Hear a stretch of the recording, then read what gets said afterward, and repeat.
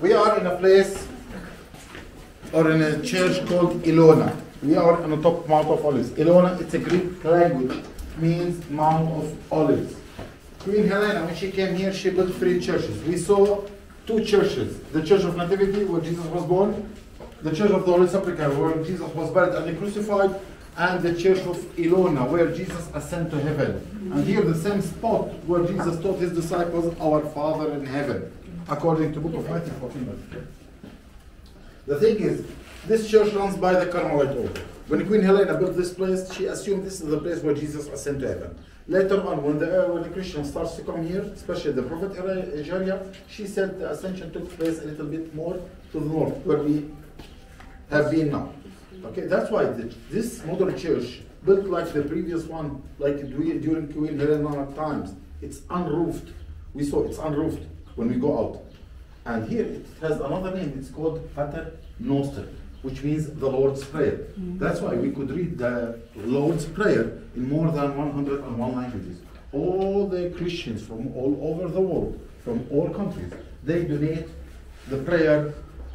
They ask for a piece of place in this place, for a small empty area to donate their prayer in their language. But the title is supposed to be as you spell it in French, since under the French Republic. This runs by the Carmelite order. How do you say English in French? Does anyone know? How do you say English? French. In English, how do you in French? How do you say English? Anglais. Anglais. When you say Anglais, you read the language. It said Anglais, but when you see it in prayer, it says English. How do you spell Philippine in French? You read the title, so it will give you the hint. It's under our control, but the prayer will be in your language. Okay. Also, we have the prayer language for the blind people.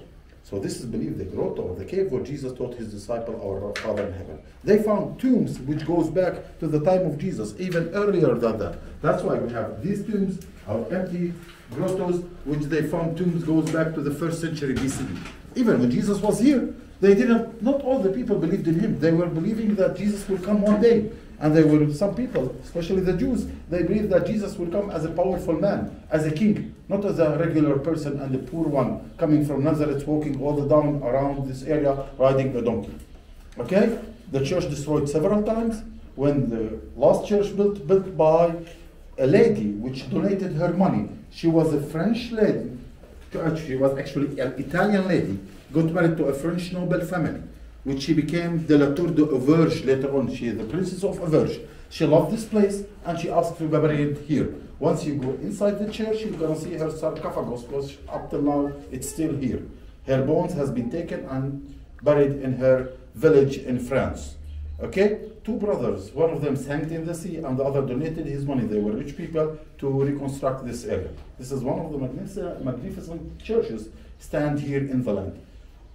What we do usually as a group, since we don't have anyone outside, we can do it now. We pray our Father in heaven in our language, and then we go outside to see the rest of the church.